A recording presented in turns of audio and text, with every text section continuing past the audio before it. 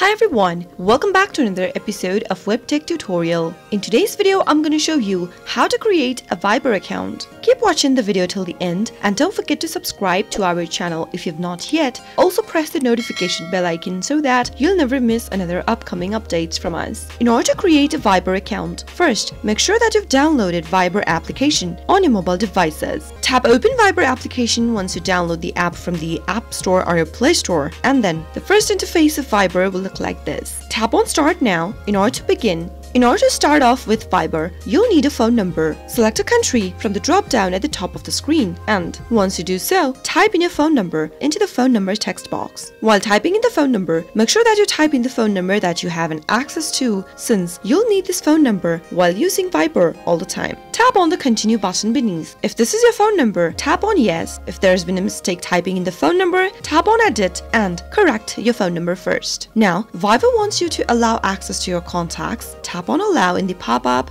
allow more access, and wait until the Viber gets activated. You'll need to type in a verification code that will be sent to your mobile number, or you'll receive a call. Simply pick up the call or type in the verification code into the text box. Soon after you do that, you'll be taken to this next page. Type in your full name, select your date of birth, and type in an email address that you have an access to into the text box beneath. You can also upload a picture for yourself by tapping on the camera button at the top. Select a picture from your camera library or take a picture from your camera right away. Once you upload your picture as well, tap on the tick mark at the bottom right hand corner. Allow Viber to make and manage phone calls by tapping on Allow in the pop-up. Allow all the necessary accesses, and there you have successfully created a Viber account. That is how you can easily do it. I hope the tutorial was helpful to you. If it was, go ahead and give us a thumbs up. I'll soon be back with more tutorial videos like this. Thank you for watching.